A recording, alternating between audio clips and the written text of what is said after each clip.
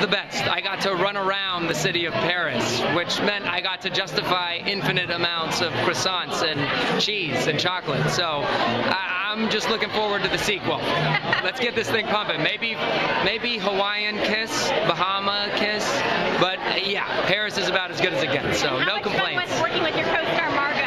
Oh, she's the best. She's half Argentine, so we got to speak Spanish throughout the whole course of the whole shoot. So that was really cool. My wife is from Argentina, so I know that specific dialect. So Margot and I had our own secret language while everybody else was dealing with English and French. We had a little, grapevine between the two of us. So it was a lot of fun. Great, thank you.